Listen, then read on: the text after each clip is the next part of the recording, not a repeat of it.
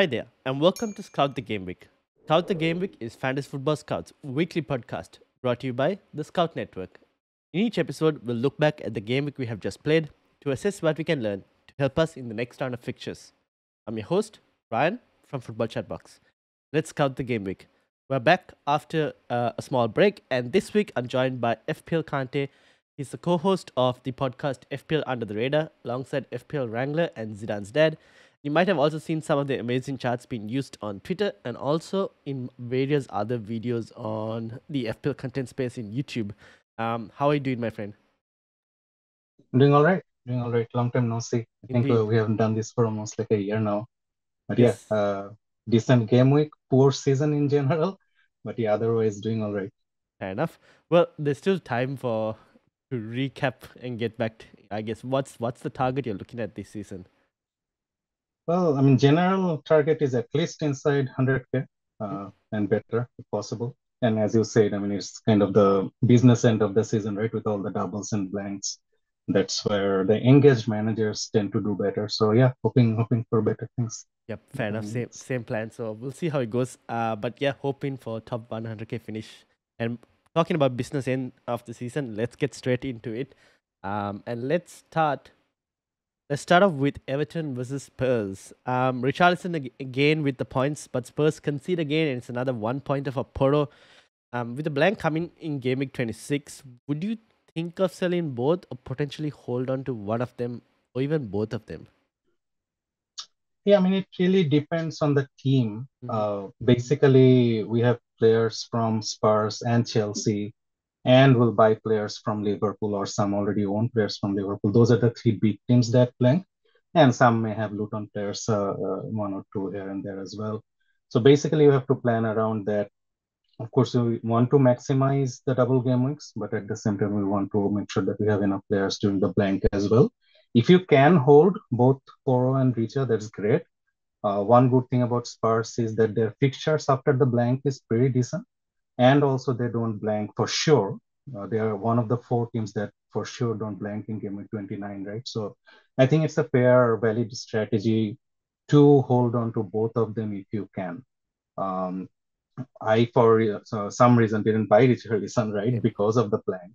Uh, Only because of that blank, essentially, right? But yeah, if for people who already own him, I think it's a fair strategy to hold on to Richarlison and for both of them if you can. Yeah, fair enough. I've got Poro. I've got a few different like drafts of like moves that I Mhm. could do depending on who is available and not. Like if Salah is available, then it kind of changes the situation. Right. If there's rumors about Soboslai being out, which means Trent could potentially move into midfield and Connor Bradley becoming an option. So there are a couple of different drafts floating around, Mhm, and mhm. based on that, Poro might leave, Poro might stay. Yeah. At the moment, more likely looking to keep Poro and like sell even Trent or Trippier, but we'll get to that a bit later. Mhm, mhm. But yeah, they don't blank in 29. Good fixtures. I wish I got on to Richarlison as well, but it was like I was looking every time at that Game Week 26 blank and kind of ignoring the Yeah. fact that he had good Yeah. fixtures before that and didn't go on to it. Yeah. But it's a missed opportunity. But hopefully, when it goes to Gaming 29, I hope I don't make the same Yeah. mistake where I don't ignore the players who have good fixtures Yeah. within that space as well. Correct. But yeah, so that's about Spurs. Let's move into Newcastle versus Luton. A 4-4 game, and it seems like Luton are going all out attack in this one, and also they've been going like full on attack on like some of the other games as well. Now there is the fixture this week against Sheffield United for Luton, and then following that they have the double, and then another rumored double game week in 28. We're not yet sure, but it's a rumor for the moment. And then they most likely might have a fixture in Game Week 29. Depends on Correct. United versus Forest at the moment. So Mhm. if you were to get any Luton players, which one would you look at getting? Yeah, I think it's kind of straightforward. The most obvious option, most accessible option is Doughty Hmm. for his price and for his attacking potential. He's a defender, as you said. Luton is playing pretty aggressively, so we are not potentially buying Doughty for clean sheets or anything. Sheffield is probably a clean sheet fixture, but otherwise we are mostly buying him for his attacking potential. Right? He's on pretty much all set pieces, or pretty much everything. Right? other than the penalty, of course. He's very involved. He's basically playing as the left winger. So yeah, I think Doughty for his price, he's very accessible for most managers if you're looking for a defender, especially. Then the second one, I think again, because of team structure and everything else, it would be the goalkeeper, Kaminsky, right? As you mentioned, they potentially don't blank in 29, and they double potentially twice from now to game week 28. So that's a great option to go to, yeah, especially for people like me who has Ariola and Dubravka. Their fixtures are okay, right? Just about okay, and neither defenses are like great either, right? We are not seeing a lot of clean sheets from them anyways. So it's basically rolling a couple of extra dices with the Kaminsky, right? So if you can go there, even with maybe like a heat, it might be worth to get in early for game week 24.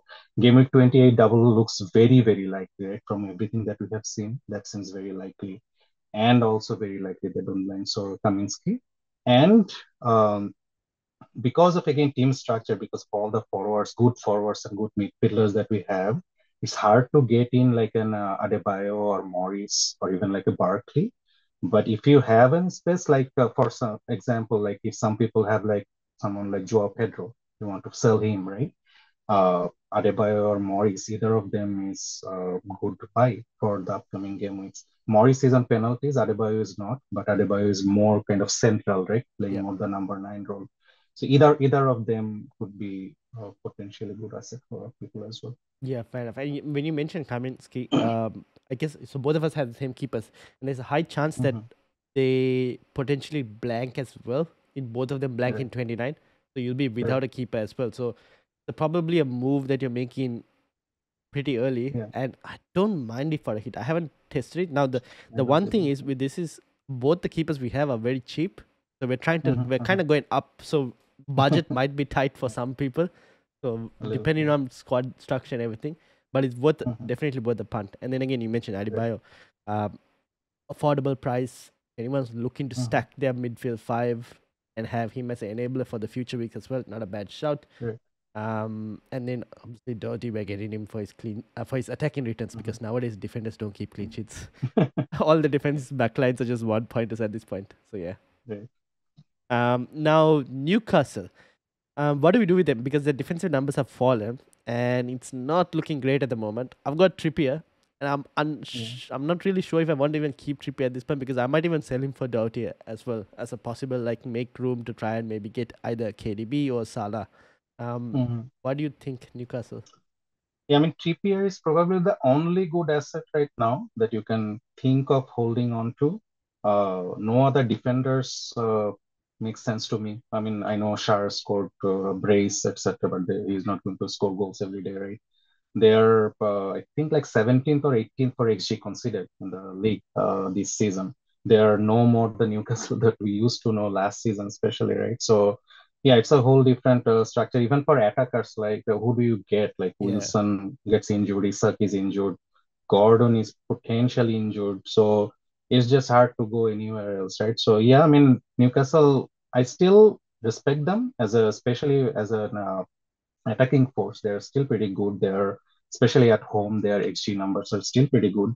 But yeah, I mean, it really depends again. Like if you want to go to like a Trent or like a more expensive defender, it'll be very hard to hold on to Trippier for the longer run, right? Just for budget reasons and other things. We also want to get all the big hitters up front as well, right? So it's going to be very difficult.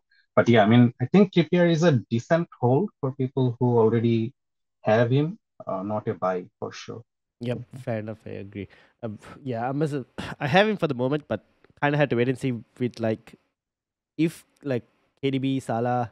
I feel like they are slightly more tempting in terms of returns over Trippier as well. So I Mhm. don't mind making that move to Doherty because of the Sheffield United fixture as well being there, like a decent Right. fixture for Doherty, either from a clean sheet or even attacking perspective as well. Right. Um, so yeah, we'll see. Newcastle very odd team this season, not the same as Mhm. before. Mhm. But let's move into one of your teams as well. So let's talk about Aston Villa versus Chelsea. Now Mhm. both of them have a FA Cup replay this week. We're basically recording it the day before the FA Cup replay. And if Chelsea win, it would mean Villa have a fixture in Gaming 29, and vice versa. If Villa win, it would mean Chelsea have a fixture in Gaming 29. Now we'll play Mhm. both scenarios. So let's say Villa were to win, would you think about maybe selling Watkins for even Tony or for some other double gaming player? Even though Watkins still has some good fixtures, or do we keep him till let's say Gaming 28 and then sell him? Yeah, I mean, he is sellable. I Hmm. think he's sellable, especially if you have don't have all the doublers that you want, right? It could be even for some people they don't have Haaland yet, or you want to get a Darwin, or you want to get a Tony, as you said, right? Like so, one of those three basically. I would sell Watkins for any of those three. I think Haaland, Tony, or Darwin. It's a decision for me as well after the replay. I'll decide. I'll have to decide. I'll most likely have to let go one of Watkins and Saka. Neither is an easy decision. Arsenal also have very good fixtures upcoming, right? So it's not an easy decision there either. But because I don't have an a Liverpool attacker, at least want to get one, either at least Darwin or Jota, potentially both if I can. But yeah, I'll probably have to sacrifice at least one of Watkins or so. So it really depends on that replay tomorrow, which route I want to go to, and I think it's the same for a lot of other managers as well. Yep, fair enough. Yeah, when you mentioned Saka as well, right? It's Mhm. good fixtures are so good, even with the like Yeah, upcoming. But he's got Burnley, he's got Sheffield United. That's so yeah, like, how do you yeah. sell this Hard to guy? get rid of him. I Yeah, know yeah. that's what. So and he's like, if it was 2 game weeks ago, I would have been all about selling Saka. Now he scored back to back like almost double digits, and you're like, oh, okay, now I don't know what Yeah, to do. underlines looking very good as well, right? Yeah. He is playing more central. When all our complaint was like he's very wide, right? Now Yes. he's starting to get more central as well. Yeah, it's very difficult. Very difficult. Yeah. So tough one to beat. I'm thinking actually about we'll see how the gaming the FA Cup Mhm. replay goes. But even potentially keeping Watkins and selling Solanke maybe, and then getting Yeah, Solanke back before the double because he has like those two tough fixtures in the middle as correct, well. correct. So Yeah, that I is agree with that. I think with for people who have both Watkins and Solanke, if you can, I would sell Solanke first and hmm, then think about yeah, Watkins. fair enough. Now let's switch it to the other scenario. Mhm. If um Chelsea win, that means they have a blank in 29. Then the question comes with regards to Palmer. Now, Mhm. I know various managers have different amounts of value stored on him, depending on whether you bought him at like 4.9, 5, 5.1, Right. 5.3, different scenarios. Mhm. Now, if they don't have that fixture in 29, would you look to sell for another double game week player? Yeah, same scenario, right? Potentially, again, if you want to get to someone like a Jota, right? Hmm. I think I'm open to selling Palmer as well. Value invested, of course, but Yeah. you will get the value back, right? Chelsea's fixtures are not the best in the upcoming game weeks. And if they, of course, blank in 29, that looks even tougher, right? So I'm okay to let him go and then bring him back when Chelsea's fixtures turn better, when they have doubles, etc. Later in the season. It's okay, I think. I mean, you don't have to necessarily worry about like, hey, I got Palmer for like 4.9 million now. He's like 6 million or whatever. It's okay. It's all right. If you want to get to other better assets who have better fixtures, it's perfect to sell Palmer as well. And if they have that blank in 29, we're also assuming his price will tend to drop as well Yeah, over the yeah, next couple. So you potentially your like your sell you'll reach your selling value or get close to your selling value by the time you look to buy him correct. back as well. Absolutely. Okay, let's move into Bournemouth versus Forest. Now, poor result from Solanke this week. And now there are rumors that he may get a double in gaming 29. Like I mentioned before, I already have him. But I might also look to sell him for maybe Darwin and maybe get Solanke back later if he does end up getting that double. You have Solanke or no? No, I don't. I never got Solanke, unfortunately, Kinda. because I held on to Haaland all through. Never got Solanke. I have Watkins, Tony, and Haaland right now. That's my front three. Uh, but yeah, we kind of already discussed about it a Yeah. little bit, right? I mean, my preference would be to keep Watkins if you can over Solanke, buy Solanke back when their fixtures turn better in around game of 27 or Yeah. 28. I think 26 they play Man City. It's a Yes. non-blank, but they have a Tough tough fiction. fixture, Yep. right? So I think it's okay to sell Solanke again because you have other doublers, other players with better fixtures. Yeah. It's okay to sell. Yep, fair enough. Okay, let's move to Liverpool. Sorry, Arsenal versus Liverpool. A really strong performance from Arsenal, but it's Liverpool that I want to talk about since they have a good fixture in game 24 against Burnley, and then the double followed by a blank. Now, I mentioned earlier as well, there's the rumor Szoboszlai is out for probably 7 to 8 weeks. We're not really sure. We'll have to wait for Klopp's press conference. But this could potentially move Trent into midfield, maybe, or they could also put Endo back there. I think because Japan are out from Asia Cup, he Mhm. should potentially be back. Yep. But let's say Trent moves in the midfield. This could mean that Conor Bradley becomes a great option as well at 4.1. Now, we at the same time aren't really sure if Salah is fit yet or not. So let's start with Mhm. Salah. If he is fit, should we bring him in or do we avoid because he might be East in like how Trent was East in? And because they also have like a cup final couple days after Yeah. Luton as well.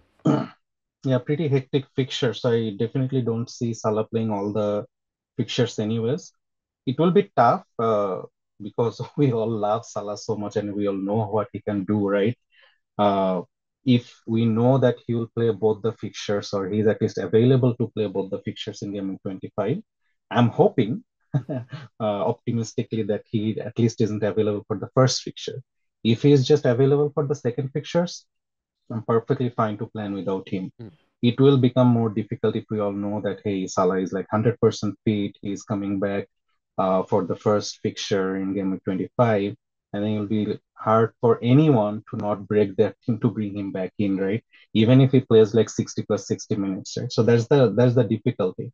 But it's okay at the same time, I think, if you are already like your team structure is such that it's hard to bring Salah back in. Like myself, I already got KDB in, for example, right? If the money is already spent somewhere else, I will have to basically break the bank to bring back Salah. I'll have to potentially sell both Watkins and Saka to get him back, right? So you are making sacrifices at least like two, three places, other places in your team.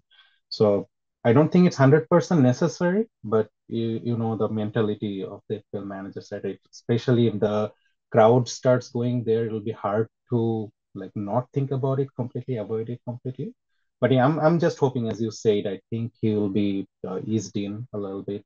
Hopefully not available for the first game in game 25. Even if he plays the second game, I think I'm okay to go without him, and especially because they are blanking in 26 also, right? If you are breaking your team just to get Salah in, then all of a sudden your game of 26 team will look horrible, right? Once they blank. So I think it's okay to go without him.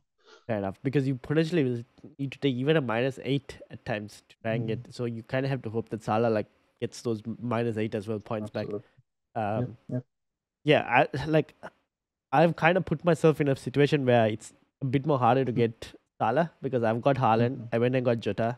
I have Trent at the Mhm. moment, but I'm still very open Mhm. to selling Trent, and I think we'll get to Trent as well because now with Trent and Bradley, Klopp came out and said that Trent can't play a full 90 minutes just yet, which kind of makes Mhm. me want to sell him, like to even like fund KDB even if I'm not going for Salah.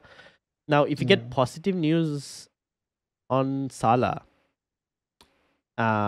where do you stand with both of like Trent and Bradley? Would you sell Trent to go to Bradley and afford use that money to like upgrade to either KDB or Salah? Potentially, I mean, I don't trust either of Trent's or Bradley's minutes, to be Mm-hmm. honest. I think they will share minutes, right? I don't know if Bradley will start a game or not. His father also died, right? So it must Yes. not be easy for him to come back and start playing a game. But he will definitely get some minutes out of Trent. Uh, I think they will share minutes, right? So I think it's hard for to go for either of them. If you have Trent, it's also hard to sell him, right? We know his potential, we know his appeal potential. Even if he plays like 60 minutes, unfortunately, in the last game he was subbed in at like what 57th minute or Yeah. something, so that was unfortunate.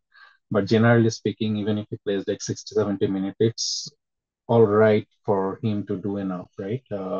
So if again, it's kind of similar to Trippier's situation. If you have him, he's mostly hold, I would say, not probably a buy for most managers right now. I would rather buy like Van Dijk, who is more secure Should. for X minutes and Yeah. so on. Uh, can easily score a goal from a header against a Burnley or a Sheffield and so on. Right. So, yeah, I mean, not Sheffield, Luton, I mean. But yeah, it's difficult. I think from a priority standpoint, if you absolutely have to buy a Liverpool defender, I would say Van Dijk if you're Yeah. buying some. Fair enough. Agree. Now, so then, with that case, who would be your top three Liverpool players to own? Assuming Salah is not back for the first game of Game 25, I would say Darwin, Jota, and potentially Van Dijk Mm. or even Alisson for some people. Okay. Yeah. Fair enough. Yep. Okay, I agree with it. Let's end it with captaincy.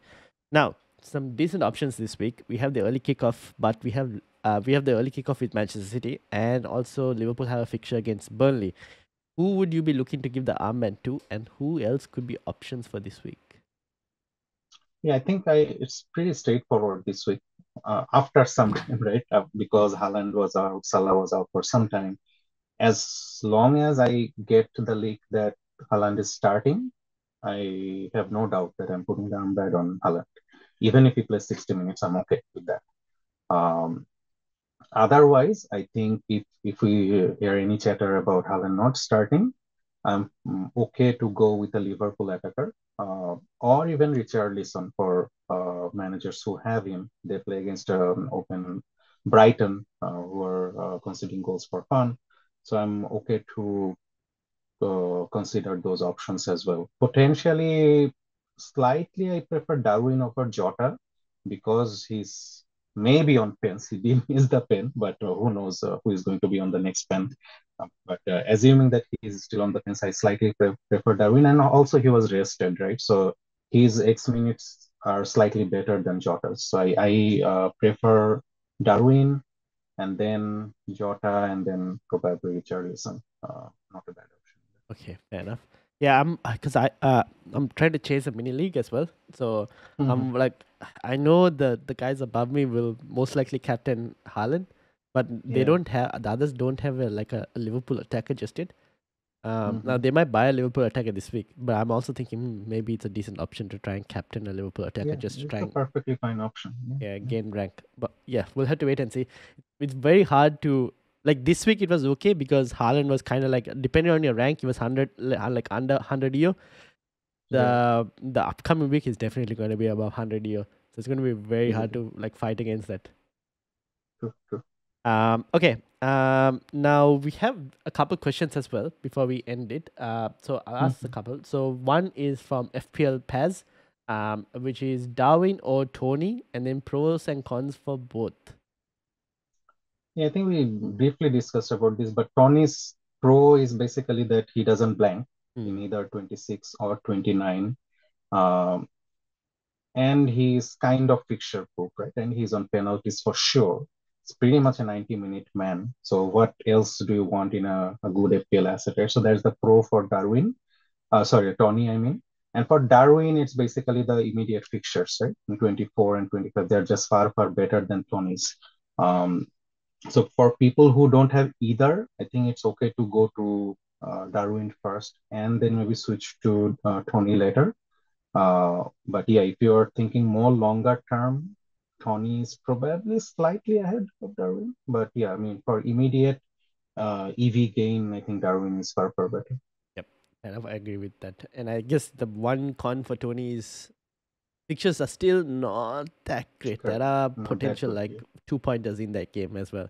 But yeah, I do exactly. agree. He with the pens, it kind of slightly elevates his expected points as well. Mhm. All right, now the next one is from FPL Black Wolf. Dan, is it okay to go into double game week 25 without Liverpool or Manchester City defense?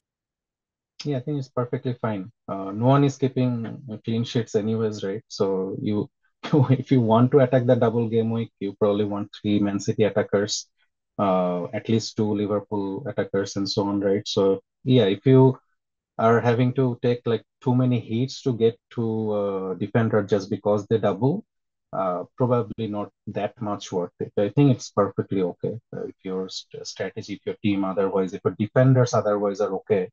I think it's okay to go without them Yeah, and like City, even though they're really great defensively, do they really keep clean sheets? No, they find a way to concede us whenever possible. every time, every Yeah. time. So just avoid the disappointment and just don't go and get them. Yeah, yeah. Now, but I'll add one question to that. If we don't go City defense, which would be like your the top three City players? Would it be Haaland, KDB, and Foden, or I'm biased because I right now have those three, okay, fair enough. Haaland, KDB, and Foden. I think yes. KDB, I bought him in just last week, Yeah. and I was telling others as well. I wasn't too happy about my decision. I kind of took the decision in a whim, but for his price, he's probably not worth uh, Yeah. that much, right? For a 10.6 million. But again, if Salah is not back, who do you really buy with that money also, right? So Yes. it's is that conundrum, but he's right now he's pretty high EO as well, right? 70% plus EO.